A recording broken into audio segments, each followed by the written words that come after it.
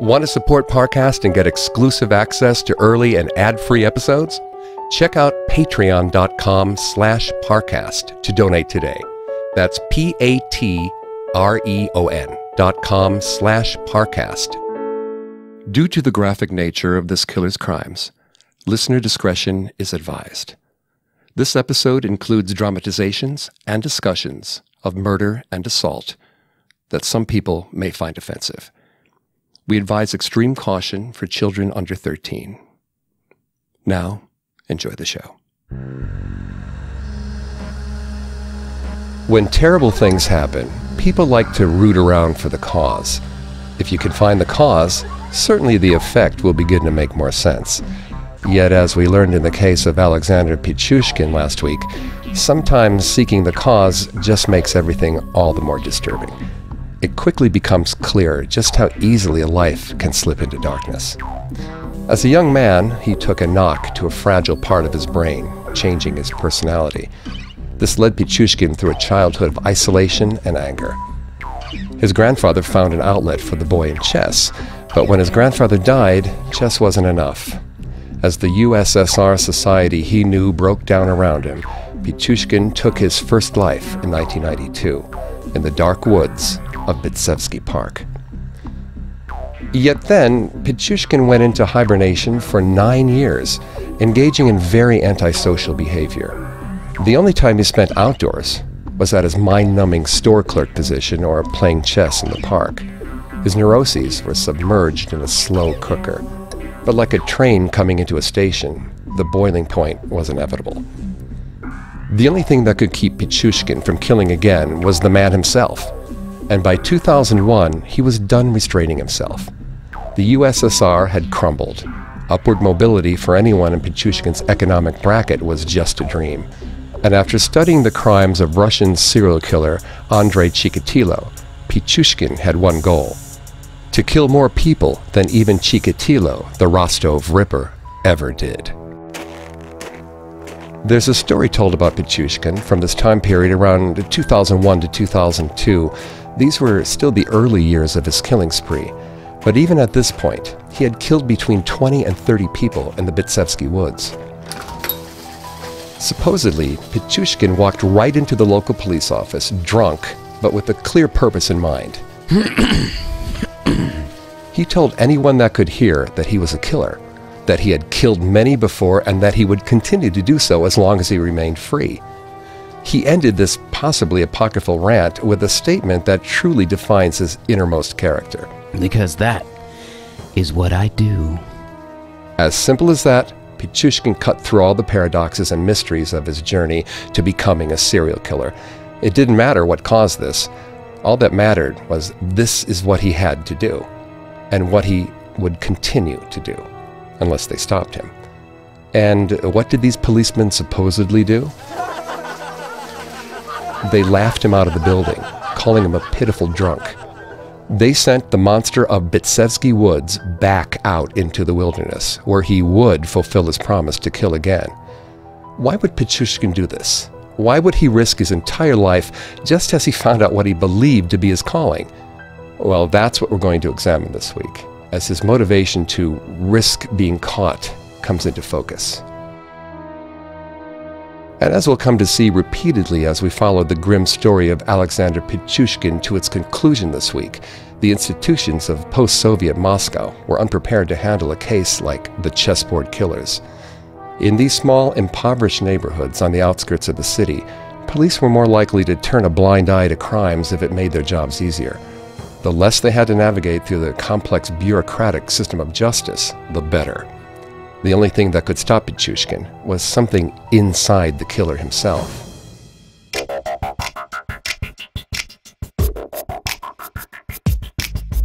Hi, I'm Greg Polson, and welcome back to Serial Killers, a new podcast diving into the minds and motives of some of the most infamous and notorious murderers.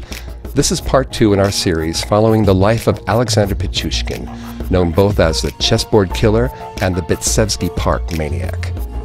If you want to listen to any episodes of Serial Killers, you can find them all in your favorite podcast directory. Don't forget to subscribe. You can also listen on our website, Parcast.com. spelled Parcast.com. A new episode comes out every Monday. Visit our Facebook page, Parcast, to join the conversation. To help us figure out the inner workings of Pichushkin's mind, let's again turn to my co-host and serial killer expert, Vanessa Richardson. Although she's not a psychologist, she's done a lot of research into serial killer psychology and can help us get a deeper look into Pichushkin's mind during the most dangerous period of his young life. Hi, Greg. If you remember from last week, I really focused in on the tradition of Russian masculinity as a key factor in Pichushkin's development as a killer. Cut off from the world at large, the young Pichushkin still retained the desire to make a name for himself. He had proven that he had the intellectual chops needed with his exploits in chess, but his life still lacked respectability. He was still an unknown, unlike his serial killer idol, Andrei Chikatilo. There was no real sense to Pichushkin's crimes, only a desire and the will to achieve it. Alexander Pichushkin wanted to be recognized as the success that he was. This would turn into a farcical game of back and forth between Pichushkin and the justice system of Moscow. He would act out or come dangerously close to being caught, and then the police would let him slip away yet again. The date was February 23, 2002. At this point, Pichushkin had killed close to 20 people. All but one of these were killed in the same fashion, in the recesses of Bitsevsky Park with a blunt object to the head. Afterward, Pichushkin would drop their dead or unconscious bodies down a nearby well that carried them to the Byzantine Moscow sewers, an efficient cleanup method if ever there was one. But on February 23rd, there was a hitch in the process. Pichushkin's victim this time was a pregnant woman named Maria Veracheva. Like many of his potential victims, Pichushkin picked her out of a crowd due to her visible isolation from those around her. Pichushkin had an eye for these things. He had a practiced and clean way of disposing of his victims, sure, but his most important ability may have been his perception. Isolated and alienated himself, Pichushkin knew all the signs a person gives off when they have few connections in the world, few people who might actually worry for them if they vanish into thin air. It seems wholly plausible to me. In this case, Veracheva was particularly vulnerable. She was not a native resident of Moscow. In post-USSR Russia, jobs were scarce in more rural areas where Veracheva was born. But to be employed in Moscow, these migrant workers needed specialized registration papers, expensive ones. Veracheva didn't have the money for registration. She barely had enough money to prepare to have her child. So she entered the city quietly, worked low-paying, high-risk, menial labor jobs, and she tried as best as possible to keep her head down as she walked the streets of Moscow. Perhaps this lonely life led her to be more susceptible to the charms of an outwardly charming, if somewhat shy, young man. Perhaps long, tedious days of toil made the prospect of a walk through the park seem like a dream come true. It soon became a nightmare. I think it's fair to assume Veracheva turned down any vodka Pichushkin might have offered. His usual methodology wouldn't quite work on an anxious, more cautious pregnant woman. At that point, Pichushkin might have realized that this kill would be more difficult, or at least more challenging. But in the end, like all his victims, Veracheva just wanted someone to speak with, and Pichushkin took advantage. The exact chain of events is unclear. Pichushkin probably drew his murder weapon, be it a metal rod or some other blunt object. He likely got a few strikes in on Veracheva. He cornered the injured Veracheva right where he wanted her, above the well where he dropped his bodies. With all his weight behind him, Pichushkin decided to finish her off with a heavy shove. Veracheva dropped out of sight. For Pichushkin, that was good enough. After all, he had done this many times before. No one had ever made it out of that well. No one. But... Yet hours later, Pichushkin long gone for the night, the pregnant and injured Maria Veracheva pulled herself out of the well, one agonizing step at a time. An amazing feat for a woman in her condition. It's another fascinating paradox of trauma. In the face of certain death, human beings can completely shut down, while others act more decisively than they ever have in everyday life. Commonly known as the fight-or-flight response, adrenaline pulses through the body, allowing what seem to be, in hindsight, superhuman feats of strength and willpower. It's in that way that Maria Virachiva, a pregnant woman exhausted after a day of hard work and surprised by a violent attack, survived death at the hands of Alexander Pichushkin. Virachiva dragged herself to the closest hospital. Once safely inside, she was visited by the local police. She described the attack and her attacker in great detail to the officers.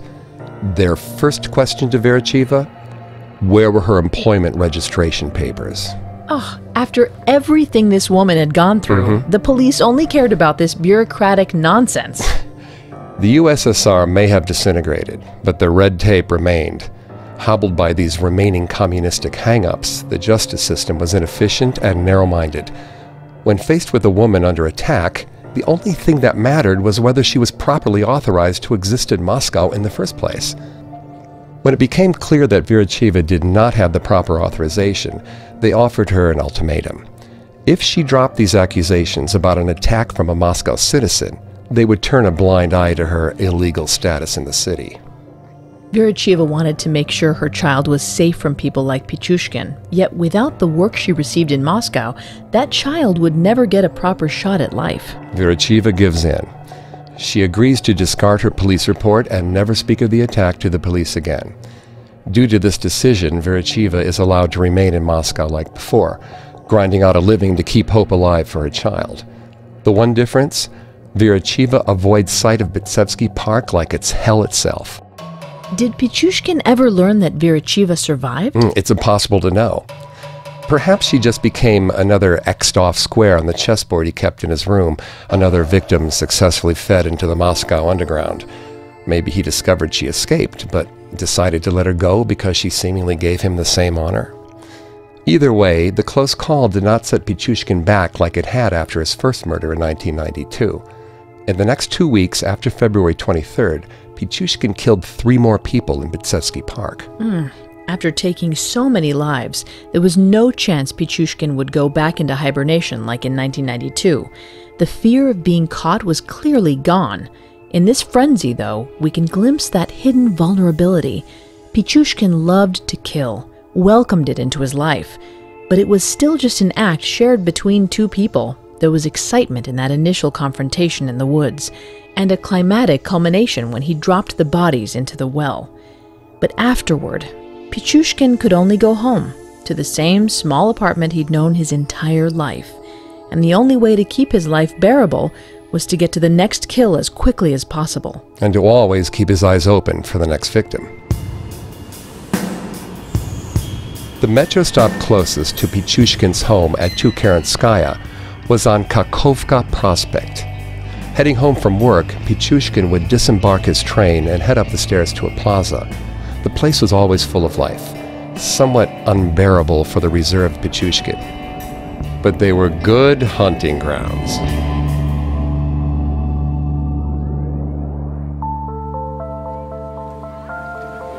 A common sight was a group of punks and skateboarders who hung around the food stands. The air was full of smoked meat and cigarettes. Pichushkin often noticed how the kids taking a break from skateboarding would often huddle around the warmth of the food stands, sharing vodka hidden in plastic cups from the lazy eyes of the patrolling policemen. What could Pichushkin have seen in these kids, so different than how he was at that age? It was probably contempt. Kids wasting their time with skateboarding when they could be learning the art of chess. But there was one relatable thing about them. And it gave Pichushkin an idea. One afternoon, as he emerged onto the plaza, he spotted 13-year-old Mikhail Lobov hanging around with his punk friends. With an offered cigarette and the promise of a bottle of top-shelf vodka, Mikhail left with Pichushkin and headed to Bitsevsky Park. Mikhail stands out as one of the youngest chosen victims of Pichushkin. For me, this is a classic case of Pichushkin trying to take revenge against the youth he never had. As the two wormed their way into the depths of Bitsevsky Park, Pichushkin likely tried to charm Mikhail and establish some sort of mutual respect between the two. This was his usual routine, but with Mikhail, the intention seems even more obvious. Pichushkin wanted Mikhail to admire him before he took his life. That would be the purest form of vengeance for Pichushkin's lost childhood. Things proceeded as usual. Pichushkin knocked Mikhail over the head and tossed the boy over the edge of the well. However, once again, Pichushkin fled the scene too early. If he had been more careful, he might have realized that Mikhail's punk nature saved him. His ragged jacket caught on the outcropping in the well. Like Veracheva, Mikhail was able to climb out. What a stroke of luck. Mikhail rushed to tell a cop, but the officer didn't believe some punk kid running around late at night. A week passed, and poor Mikhail Lobov was living in a constant state of paranoia. With his friends outside the station at Kakovka Prospect, Mikhail saw the demon emerge from the smog of the subway.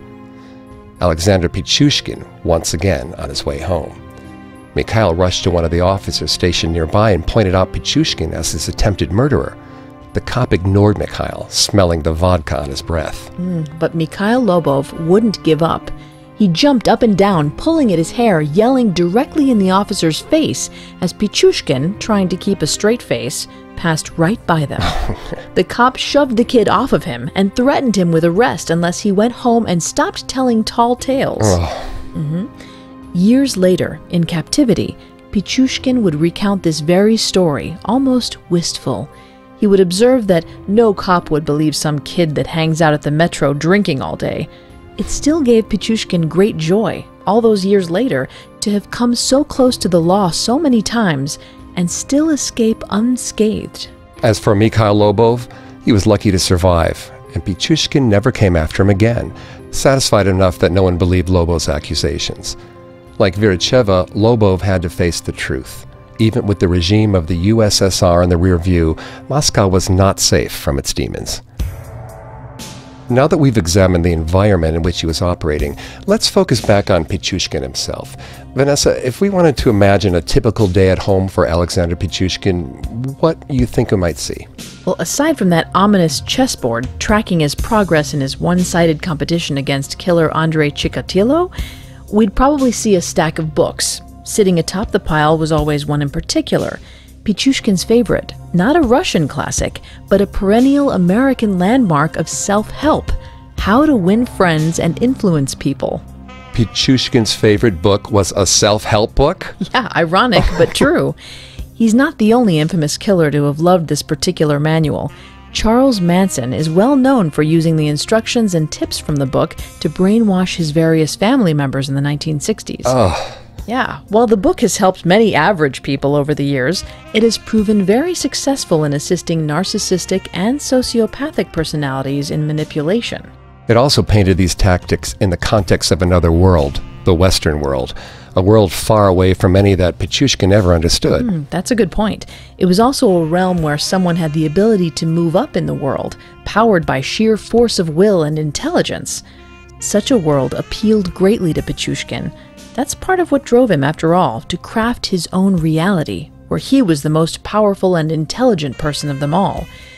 The book supplied him a charismatic guide to charming people, to making them trust him, to making them susceptible. It's clear why such a book would appeal to Pichushkin, even if he himself wasn't trying to win any friends, just victims. Pichushkin never valued friendship very much. If we think back to his first kill, after all, it was a pal from school. That's right. Pichushkin killed many types of people, but he always held a special place in his heart for the ones he felt closest to. His supposed friends, his neighbors, his co-workers. The more of a bond he could establish with someone before the murder, the more powerful and pleasurable the act became for Pichushkin. In his own words, a reenactment from a Q&A Pichushkin gave to the press later in his life. For the record, was there a clear difference for you between killing those with whom you were more friendly? First of all, what is a friend? This is not someone who gives you 100 rubles or lets you stay over for a night. And secondly, my principle was, to the grave, and that's it. Yes, I received more pleasure from killing people whom I knew personally, but I also found a way to get to strangers, and that is not easy. To get to those strangers, Pichushkin had to study. So with his obsession with that particular book, we can determine that he really wasn't leading a double life. No, Pichushkin lived a single life, his own. He got up, went to work, killed, and came home. While he kept the secret from his family, neighbors, and co-workers, it was not as if he ever pretended he was doing anything else. No one questioned the quiet young man about his lifestyle. Sure, he might drink too much and spend too much time alone, but he was a chess genius and always a shy kid. How could his mother, Natasha, or sister, Katya, know the difference? They were busy living their own lives. By this point, Katya had gotten married, and Tukurinskaya had gotten even more crowded, with both her husband, also named Alexander, and their son, Sergei, staying in Natasha's cramped abode alongside Pichushkin and his mother. There was barely enough room in the world for Pichushkin to live one life. So no, unlike some serial killers, Pichushkin's life was more unified. He was always planning his campaign of murder, even when it appeared like he was just playing a friendly game of chess, or quietly reading a book in the corner of his home. By the spring of 2003, Pichushkin was up to his 32nd victim. This man was a true local who hung out in Bitsevsky Park, and much like Pichushkin, he was a drunk. Pichushkin observed for hours as the man sat drinking and smoking alone on the street after a day in the park. This was typical behavior for the killer. He had to watch and wait until there was no one around before he would approach the potential victims in public. His observational skills had evolved at this point. He could pick the loneliest people out of a crowd without ever even needing to speak with them. After making his best guess, he would approach and engage, seeking confirmation of what he already knew, that this person was vulnerable to murder. In Pichushkin's mind, it was a dangerous world. He was just living naturally in accordance with it. Victim 32 was in a foul mood, so he wasn't a hard sell. He was an alcoholic through and through, so the offered vodka got the job done. Even so, Pichushkin's biggest fear was that the man would be too mad to even want to take a walk into the woods. But soon enough, his worries were assuaged. Victim 32 was safely in his grasp now. Drinking in the usual spot, Pichushkin turned to his victim and reportedly asked a question. If you were granted a wish, just one, what would it be?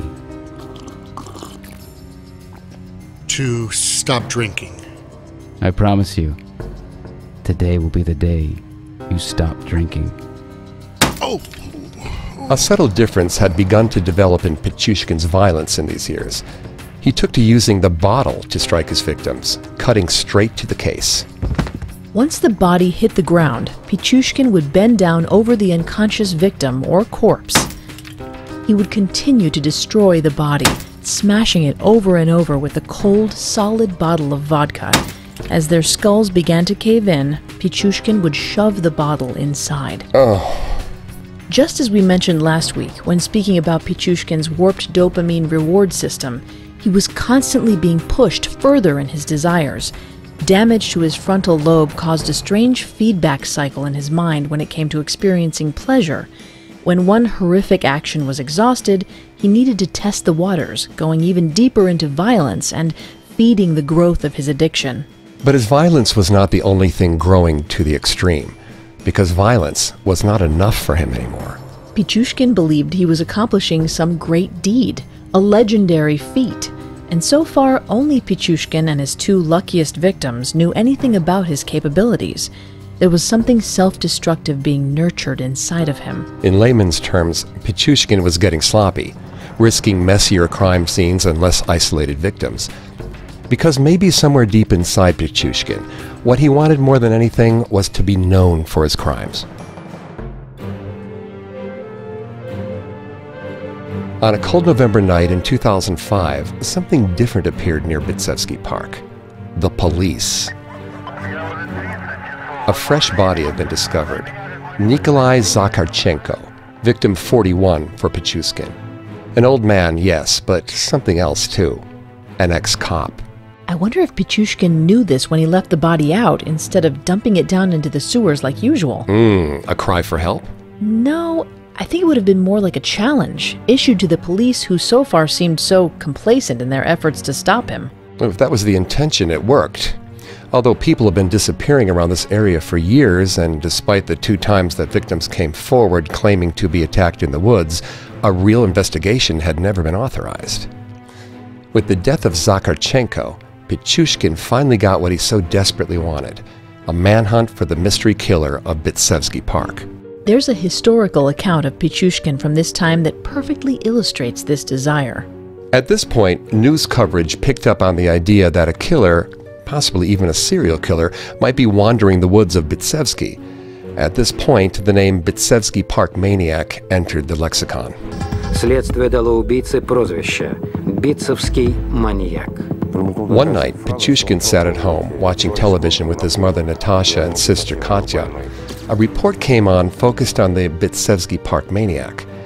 The people of Tukurinskaya and the surrounding apartment complexes were worked into a fever pitch. Finally, the mysterious disappearances that had plagued so many that lived around here began to make sense, and the truth might be more horrible than they ever imagined. On that particular night, Pichushkin noticed that his sister Katya was completely absorbed in the report, following every word and obsessing over every small clue that might point towards some sort of truth. Pichushkin felt anxious, butterflies in his stomach, an almost unbearable urge to turn to his sister and tell her, fulfill her desire to solve the mystery by solving it for her. The impossible monster, the all-powerful killer, the giver of fear. He sat right beside her in the body of her brother. His brain was spinning. The risks he had taken in leaving Zakharchenko out in the open paid off. His dopamine reward system was blasting on all cylinders. He had found a way to push the envelope of his risk-taking personality even further. Even Pichushkin could barely control it. It was dangerous, it was unstable, and it was undeniably exciting. For Pichushkin, excitement was enough. It was the only thing that gave his life any warmth anymore. That excitement. And the excitement of the kill itself. So like a mad clock, Pichushkin beat onwards, intentionally reckless. More bodies were left out. One morning, a particularly grisly sight emerged when a man out for a walk discovered a pack of wild dogs devouring bones that clearly belonged to a human. Dumping his problems into the sewer was too easy after all, Pichushkin decided. It was so smart, it was almost cheating. And you can't cheat in chess, not if you want to be the best. For their own part, the police finally caught on. There was a serial killer in Bitsevsky Park, and they had been responsible for allowing this problem to emerge in the first place. They had ignored the warning signs for too long. And if they couldn't stop this maniac, the department's reputation would take an irreparable hit. Long months of investigation dragged onward. Bodies were occasionally found, but they never caught a sign of the victim entering the woods with another person. Pichushkin was still careful in that regard, or perhaps old habits just die hard. Either way, police scoured the park all day and all night. But again, Bitsevsky Park occupied nearly 3,000 acres. It wasn't easy to canvass the whole thing, especially with the justice system in an organizational upheaval following the fall of the USSR. Let's turn back to Alexander Bukhanovsky, the serial killer expert who assisted in the capture of Andrei Chikatilo. He had this to say about the current system and the efforts of perestroika, the liberalizing effort within the Communist Party that brought about the end of the Soviet Union.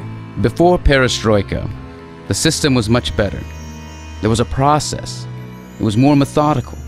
Now, the police don't know very much. Harsh words, but it's not hard to see the truth in them, especially after what happened to Pichushkin's victims, Maria Viracheva and Mikhail Lobov. They were clearly failed by the system.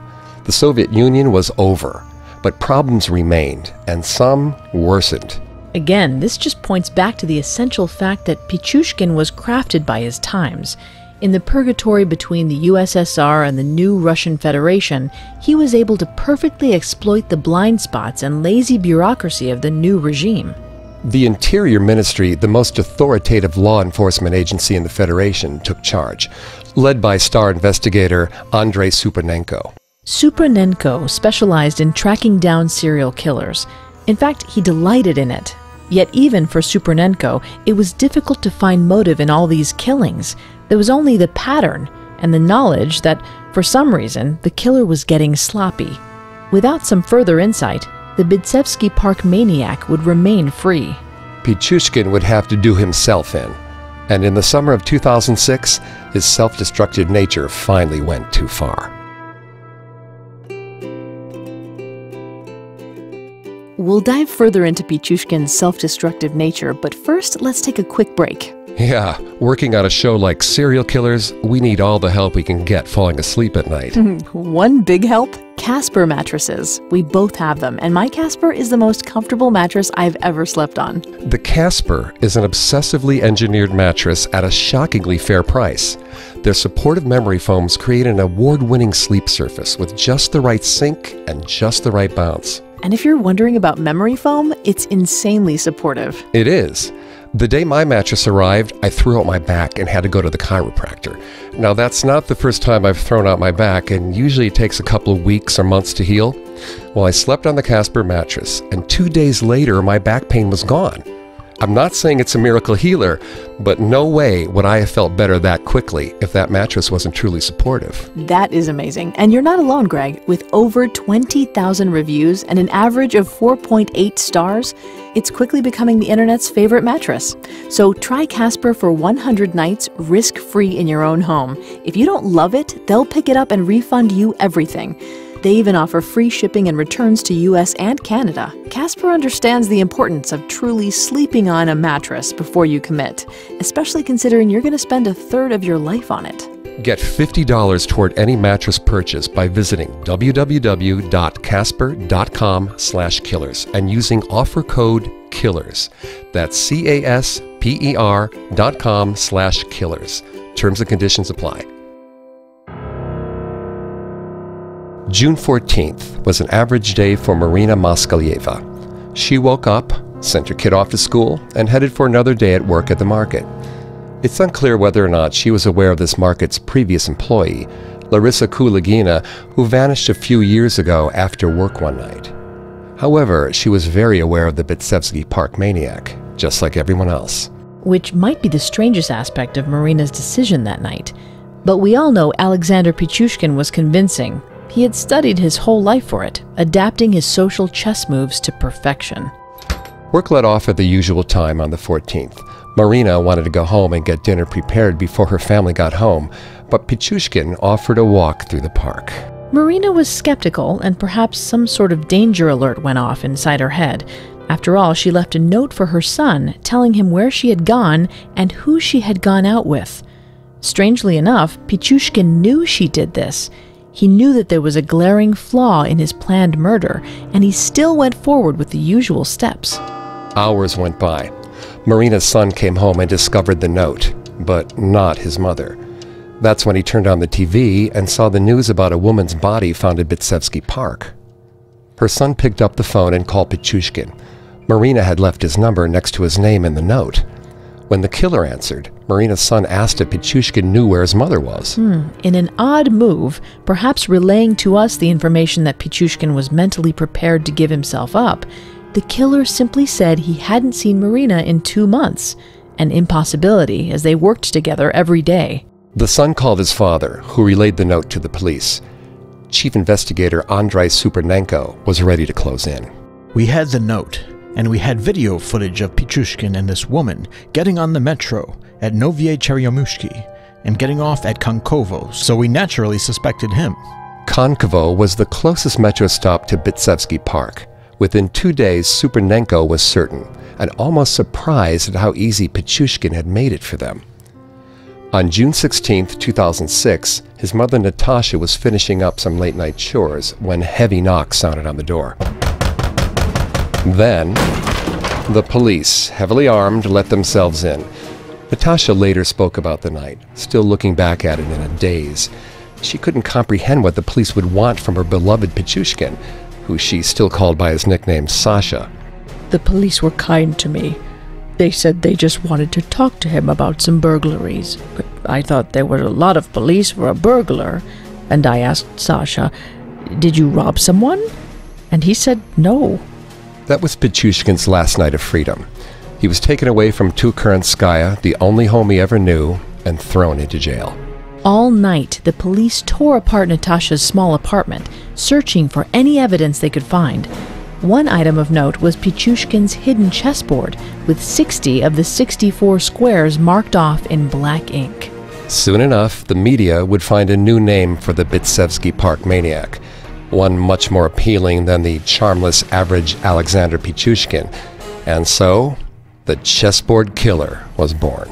For months, the Interior Ministry chipped away at Pichushkin's defenses, trying to get inside. For Andrei Supernenko, who led the questioning, it was a puzzle. For Pichushkin, it was the ultimate chess game. The two men would sit across from one another with a glass plate between them. Each would light a cigarette. And the game began in earnest from there. We were in shock when we realized how many people he'd killed. In the beginning, we only had 13 bodies. And then Pichushkin began to tell us that he'd killed more than 60 people. He wanted to talk. All maniacs want to talk. It made him feel important. I told him I admired him, and he liked that. And then he opened up. It was very important for Pichushkin that people think he was a hero. So, I made him feel like a hero. Pichushkin finally had what he wanted, a willing audience and an amazed witness. All of his impressive tales of murder came spilling out. Later diagnosed by the Serbsky Institute as sane, the top Russian psychology researchers did label Pichushkin with antisocial and narcissistic personality disorders. Supernenko exploited that narcissism and built his case. For a killer so hard to catch, the prosecution was simple. In fact, Pichushkin wanted the police to find and confirm as many kills as possible. He needed to beat Andrei Chikatilo's score, after all. Through these sessions, Supernenko came to realize that even if Pichushkin reached 64 kills, filling his chessboard of death to completion, he would not have been able to stop. The compulsion was too strong now. The Moscow public was lucky that Pichushkin needed validation so badly. If he hadn't felt the need to bring his crimes into the light, he could still have been killing under the cover of darkness to this day. For his part, serial killer expert Alexander Bukhanovsky believes that Pichushkin was still motivated by baser instincts, sexual ones. For the serial killer, the process of preparing to kill and killing is an erotic experience. Bukhanovsky hoped to pin a final and definitive meaning onto Pichushkin's crimes. It's certainly true that killing gave Pichushkin a sexual thrill. Pichushkin himself later described how he would often sexually climax during the act itself. However, unlike a killer such as Chikatilo, I don't believe Pichushkin's murders were solely motivated by pent-up sexual frustration. He killed to make himself powerful, and eventually visible to the world that often ignored him, the world that he couldn't fully process or understand. Pichushkin desired his official kill count to be greater than Chikatilo's. But again, the killer himself proved to be his own biggest roadblock. Supernenko wanted every name, every kill. But Pichushkin wasn't wired that way. Human life is not too long. It is cheaper than a sausage. My lawyer, I would have cut him open like a fish. I would have killed him like an insect. And I would have received much pleasure from the process. I would cut him up and make belts out of his flesh. But as for remembering everyone I killed, who and when and where, that I don't remember. I don't even care to remember. So the police were on their own, but they had enough evidence. The family members of missing people from the area came forward, now finally understanding what had happened to their loved ones and who had been their executioner. Neighbor Natasha Fiedosova, daughter of Pichushkin's 36th victim, Boris, had this to say. There was total shock when we heard it was Sasha Pichushkin. He was always very calm, always by himself. I thought it was strange that he only wanted to kill people he knew. If he had killed people he didn't know in another neighborhood, it wouldn't have been as bad, but he killed people he knew. Another account, more concise, comes from Valentin Pronyin, the brother of Yevgeny Pronyin, Pichushkin's second victim. Life is hard. There is no money, no jobs. Police are corrupt. Some people stay quiet. Pichushkin freaked out, became aggressive. Doesn't get much simpler than that. It was easy enough for the courts, too. By October 27, 2007, Pichushkin was sentenced to life in prison, guilty of 48 murders, despite his protestations in court that he had killed at least 60, if not more. So when Pichushkin was carted away from the vengeful public, it was not his imagined victory. It was in defeat. Despite all he had done, the official records would show his verified kill count forever at 48. 5 murders shy of Chikatilo's record. Sent away to maximum security prison, hidden deep in the cold Russian mountains, Pichushkin would never see Bitsevsky Park again. In the end, no matter how hard he tried, he couldn't kill away the compulsions inside himself and never managed to live up to the legacy in his head. Now he was just another man in a cell. His self-conceived superiority was revealed to be a hollow promise, just like the Soviet Union. He was not the ideal Russian man. He was just another lowlife now, eating bad prison food and staring at blank walls. And unfortunately for Pichushkin, there were no chessboards allowed.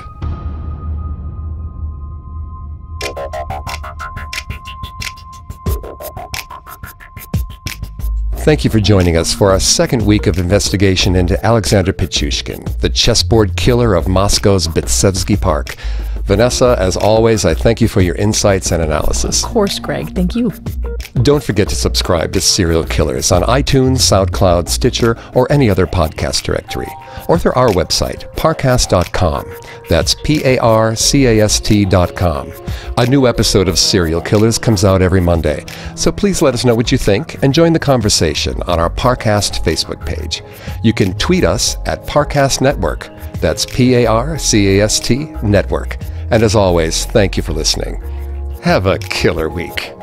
Serial Killers was created by Max Cutler and developed by Ron Cutler. It is a production of Cutler Media and is part of the Parcast Network. It is produced by Max and Ron Cutler, sound designed by Ron Shapiro, with production assistance by Joel Stein and Maggie Admire. Serial Killers is written by Jack Bentel and stars Greg Polson and Vanessa Richardson. The amazing cast of voice actors includes, by alphabetical order, Mike Capozzi and Nicholas Massou. Want to support Parcast and get exclusive access to early and ad-free episodes? Check out patreon.com/Parcast to donate today. That's Patreon.com/Parcast.